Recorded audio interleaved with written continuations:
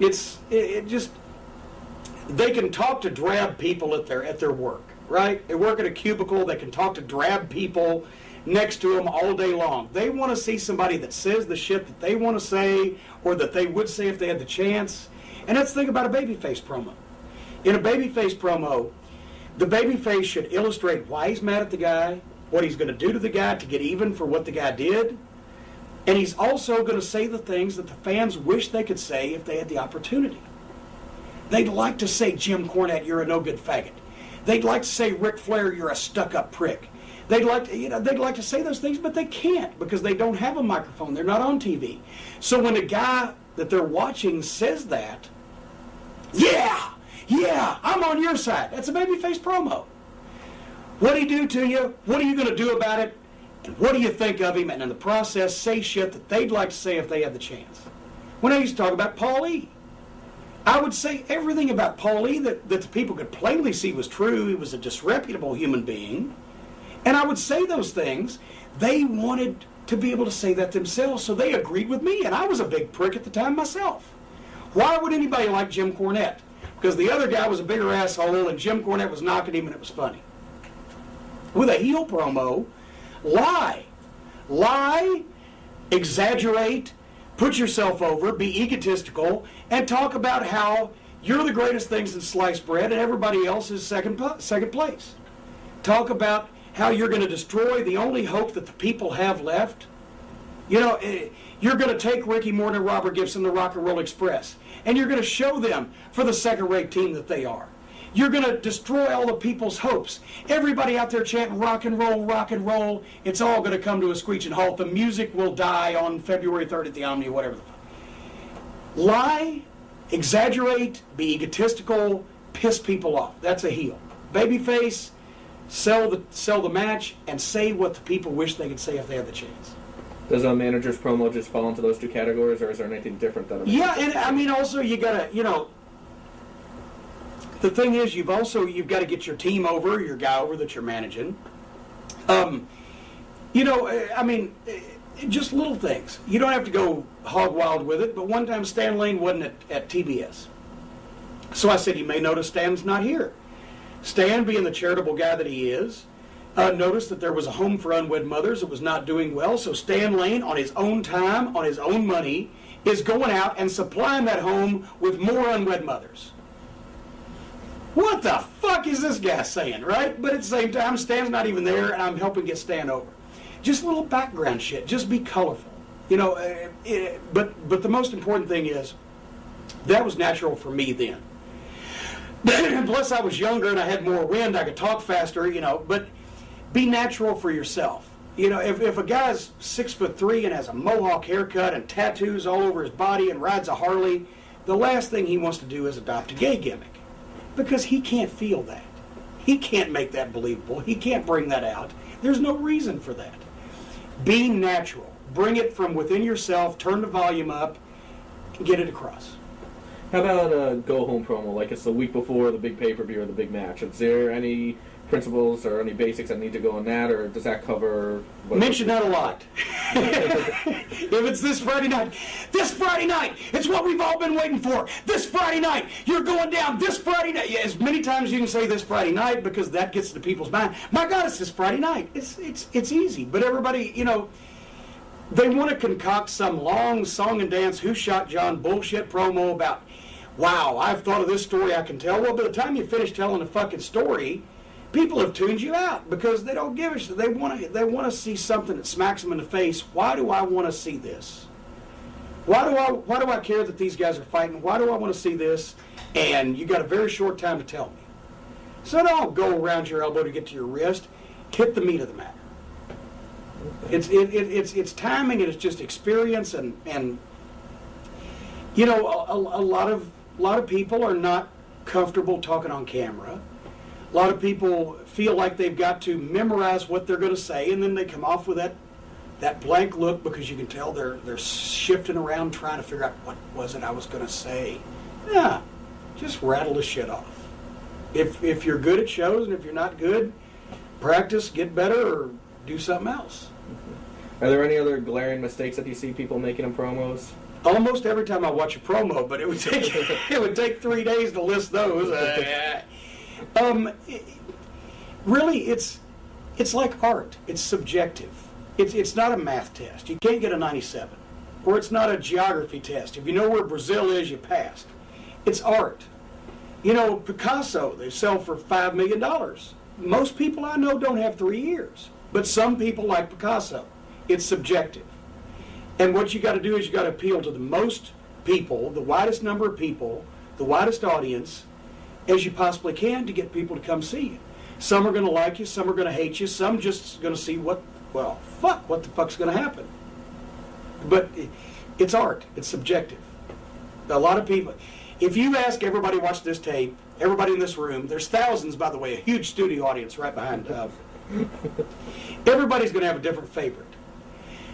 A lot of people are going to like Ric Flair. A lot of people are going to like Steve Austin. A lot of people are going to like Mick Foley. And then, you know, it's going to get down, and finally, you know, lost legends like Chris Colt. There'll be one guy in the back with a wart on his nose. Yeah, I like Chris Colt, you know. But goddamn, Chris Colt impressed that one fucking guy that he was the greatest fucking talent in the history of the business. So it's not right or wrong. It's just what works. If they buy tickets, it worked. Okay.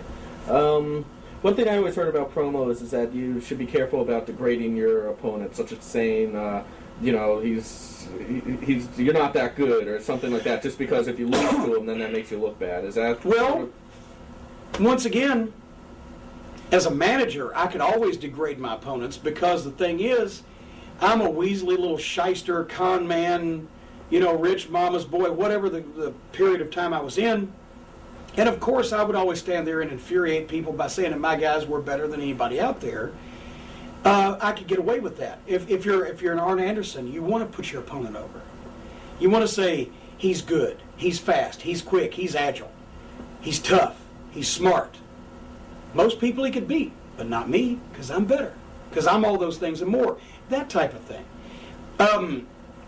What you don't want to do is if your babyface has a really glaring, obvious weakness, like he's 66 years old or has one leg or, you know, is in the middle of you know, falling apart, you don't want to say that because that's true and people go, yeah, that's right, he don't stand a fucking chance. But, you know, I could talk about, you know, all of the supposed defects the baby faces had that they really didn't have. You know, I could say, these guys are punks, nobody cares about it, whatever. As long as you don't hit too close to the nerve. Because then you make yourself a liar. Yeah, I'm a liar. I'm a heel. That's what I'm supposed to do. You know, I can lie all day long, and it just makes people madder at me and more anxious to see people beat me up. But if your baby face is really over the hill or really fat and out of shape or really just fucking putrid, you don't want to come out and say that because people will go, yeah, you know what, you're right. We better miss this one. You know, so knock the guys, but at the same time, don't knock them too close to the bone where the people can see, yeah, you're right. Fuck, we better not even worry about that one. Before we move on from promos, anything else you want to add about promos? It's an art form all in itself, and I guess, guys, everybody needs to be relaxed more. Everybody needs to just think, what would I say if this whole situation, this whole world that we live in, our little wrestling world, if it was real? If the things that we had done really happened to me, really happened to him, really happened to him, what would I say? What would I do? How would I react? What frame of mind would I be in? Would I be pissed? Would I be happy? Would I be sad? Would I be jumping up and down off the walls? Or would I be scared to freaking death? And do that. Because people can tell genuine, honest emotions. And sincerity is the key. And once you can fake that, you got it made. Okay. All right, moving on to working as a heel. What characteristics, basic characteristics, make up a good heel character? Once again, the only rule of thumb is there is no rule of thumb because there's been heels that stretch the gamut in this business. There's the cool heels. Ric Flair was one of the original cool heels. There's the just pissy-ass little Weasley heel. I mean, you know, Bobby Heenan was a classic example of the Weasel. There's all kinds of heels, but what you need to do at the bottom of the whole thing is, what characteristics in a human being would be dislikable? What characteristics in a human being would make the most amount of the general public think that you're just a prick and they don't like you? You're annoying, you're obnoxious, you're dishonest, you're arrogant, you're egotistical, you're a cheat, a liar, a con man, a coward, a fraud. What is not likable? Be that. Be that. Stab your mother in the back and have her arrested for carrying a concealed weapon. Do anything you can do to be disreputable. That's a heel. But make it fit who you are. Arn Anderson, once again, it could be probably nobody with more differences in their professional careers than Jim Cornette and Arn Anderson. We were both heels for a majority of the time. I was the rich mama's boy, possibly ambiguously gay, weasel, coward, scared to death. Arn Anderson was a tough, kick-ass, no-nonsense wrestler that would tell people he was better and show them, but when it came time to back up from Dusty Rhodes or to back up from the top babyface, he would do that. And at the same time, he would cheat in the match to win. He would tell the people, he'd make no bones about it, I'm going to cheat. Because that's what I do. I don't care what you people think of me. I don't care whether you like me or not. Because I don't take your cheers and your applause to the bank. I take my check to the bank, and if I win, I make more money. Therefore, guess who loses? You. Because I don't give a fuck what you think as long as I'm happy. That's another kind of heel. And there's all kinds of heels in between. So it's all about psychology. Think of what makes a person dislikable and find out what qualities you have that would closely resemble those, and everybody's got them. Mother Teresa may be the only complete baby face in the whole fucking world, and amplify that. And the same thing goes for a baby face. Used to, baby faces were dimple-faced and smiley and nice, and they kissed babies and they shook hands and they would never think of using a closed fist. Well, once again, going back to Bobby Heenan's statement about the news, fuck! Now those are the heels because people are so cynical and jaded and just overly overwhelmed with what's going on in the world that they want a Steve Austin who drinks beer and cusses and kicks ass and don't mind telling you he's going to do it and don't give a fuck what people thinks, but at the same time